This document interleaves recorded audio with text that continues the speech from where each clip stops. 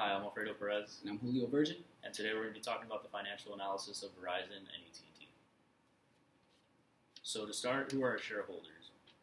When looking at these two firms, we saw that Verizon is held by 68.38%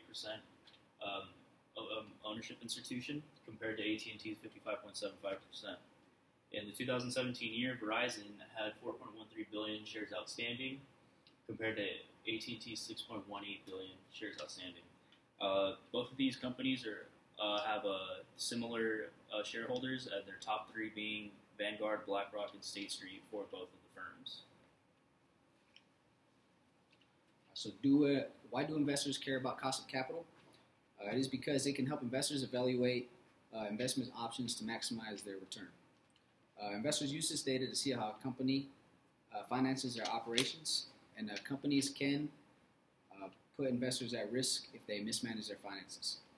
Some advantages of debt are tax savings because interest expense is tax deductible, and however, some disadvantages are agency cost, where debt exposes a firm to conflicts between shares and bondholders over investment financing and dividend decisions. So next we have what is our cost of debt financing. So with this we have two parts. We have the pre-tax cost of debt and the after-tax cost of debt. Pre-tax cost of debt is the amount of interest paid on a loan without tax deductions, which is found by adding the default spread of bonds to the risk-free rate. So both of these companies have a BBB rating, and so we took that rating of 2.5% and the risk-free rate on December 31st, 2017 of 2.4% to come out to a pre-tax rate of 4.9%. Next is the after-tax cost of debt. So with that, we have the interest rate. So the after-tax interest, we're just going to clip all that part out. So the after-tax cost of debt is the interest rate of debt after deducting income tax and tax savings. The tax cuts didn't take effect until 2018, so both of these companies are still paying 35%. So we found this by taking the 4.9% times 1 minus the 35%, and they both came out to 3.18%. So neither company has an advantage over the other. So what is our cost of equity financing? We found the cost of equity by using the capital asset pricing model. We calculated the risk-free rate by estimating the long-term bond returns, or the U.S. Treasury bonds, and the market risk by using the geometric mean and taking that against the historical stock market returns minus the long-term government treasuries. And lastly, we found beta by regressing the company's returns against the market. And we found that Verizon's cost of equity was 3.82%, and AT&T's was 2.39%. And we would think that AT&T has a better position there.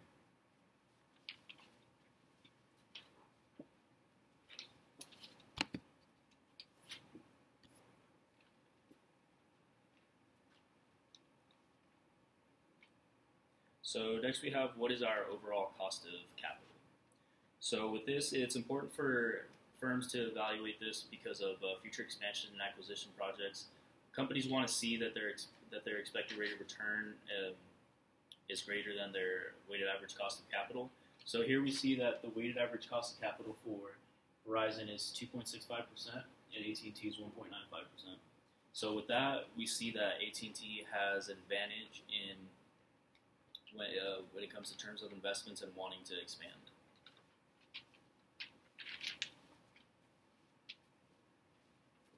So can we lower this by changing our capital structure?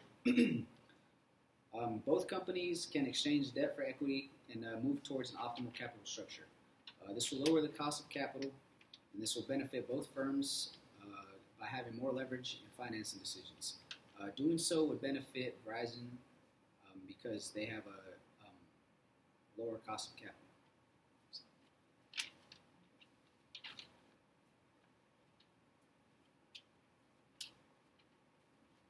So next we have how would financial restructuring affect the value of the company. So here for Verizon and AT&T, we see that their current debt ratios are 42.04%, and 51.09%. So with the enterprise value of Verizon, it's over 378 billion, and AT&T's is over 321 billion. If they were to both go to optimal ratios of 30%, it would increase the value of both of these enterprises. It would increase Verizon by 8.3 billion, and it would increase AT&T by 1.8 billion. In this case, Verizon would be better off restructuring, but with both of them being over.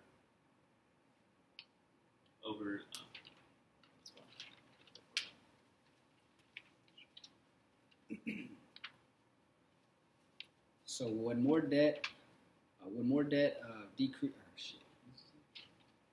So when more debt create uncertainty risk, both firms' debt are above the optimal ratio of 30%. More debt would decrease the flexibility that both firms have in large projects, which would make both of these firms more risky. However, AT&T's would become more risky because they have more debt already.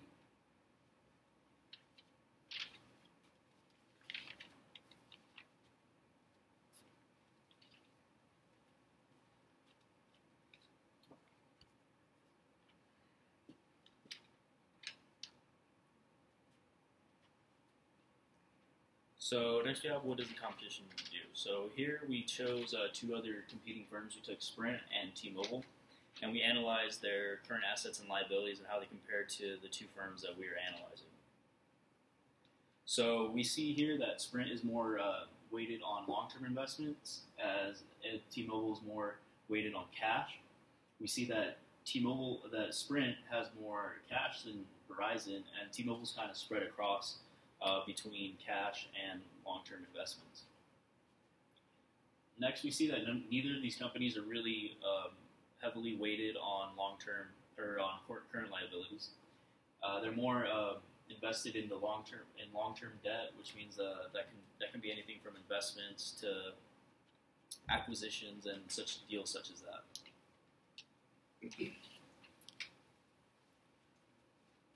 So is our stock prices fairly valued? Currently, Verizon stock price is at $52.93, which is below the intrinsic value analysis that we concluded of $53.93 per share. This would suggest an overvaluation of the firm as of December 31st, 2017. On the other hand, AT&T's current share price is $38.88 per share, and through the analysis, we concluded it should be $29.54 per share, which is an undervaluation. So at this point, we would select AT&T as the firm to invest in.